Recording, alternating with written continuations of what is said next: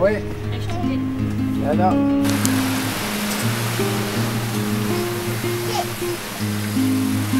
So now finally it's opening. We are kind of nervous because we are late.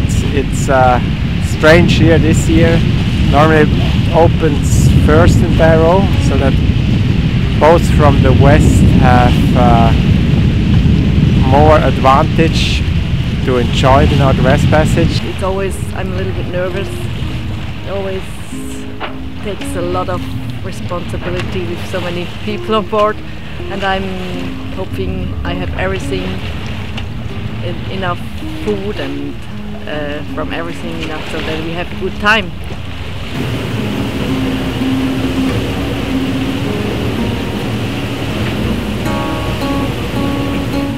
We see Russia over there.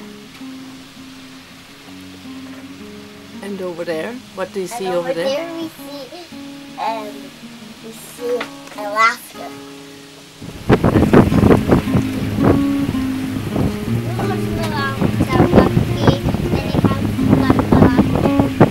We are here at the Bering Strait. We have 42, 43 knots of wind, so it's kind of stormy. And I hope we don't do any damage on the boat. A long time ago, in the last ice age, the mammoths were crossing here, so it was land, now it's water. So now I have to concentrate again for the sailing. We just took our first 1 litre water sample from the Northwest Passage to see how much microplastics are in the ocean here. We're going to send it off to adventure and scientists for conservation to be analysed. Finally installing the ice crusher. First sailing boat using Hecla Strait from Alaska to get to the Atlantic, and we are all kind of nervous how much ice we will encounter and how many polar bears and how much current. There's not much information, only some icebreakers made it through, and we decided to go this way because we are late in the season. In Lancaster Sound there are now gales blowing, it's snowing up there, and so we like to use the time just to explore and see if we can make it through, and that would save us a lot of time and a lot of mileage to go further south to Labrador, when we can enter Fox Basin and Hudson Bay and go out Hudson Strait. Per day, we get a half of an orange. Yeah. It's really small amount.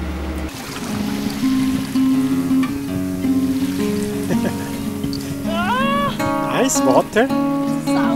It was just beautiful to meet all these people on the islands, on the places we met. They were so generous and always gave us a warm welcome, even though we didn't even know them well. They offered us their house, their beds even, and having a shower was so precious. Like Christmas, we felt always when we could shower again after maybe 10 days. I've lived on this Victoria Island for 28 years. Up until about 5-6 years ago, everywhere you looked, we used to have herds of muskox. Plus there's lungworm disease going around that a lot of the muskox are dying from them. And we're September or August 20th today, I believe, and we've never had weather this warm in August. Never this kind of weather. So the global warming is changing everything up here. The Inuit people, they really depend on nature to survive, and it's, I think, the lifestyle they have, where they really have to look after nature also, that their base is not gone for the next generation. I think this kind of lifestyle was impressive to see. In Joya Haven, where Edmondson overwintered, we were at the school giving presentations to the elementary school children and also to the high school children. We did a big cleanup with the students in town. So we have seen there about 400 to 500 students.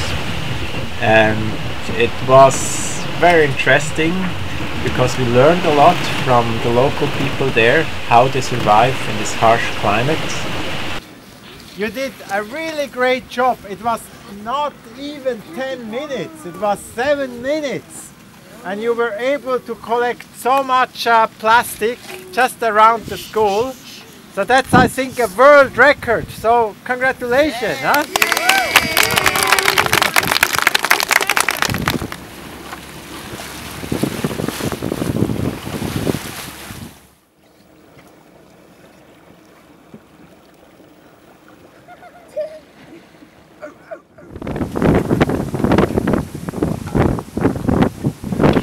To do a night watch a few days ago.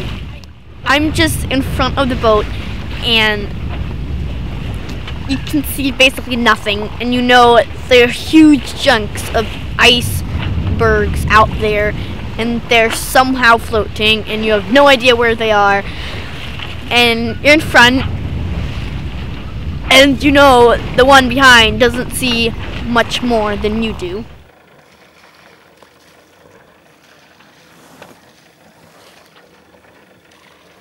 Yeah, first sailing boat on the Northwest Passage going to Hecla Strait into Hudson Bay. Ooh, I'm tired, it was hard, but we made it. 13.5 knots of speed through Labrador Narrows.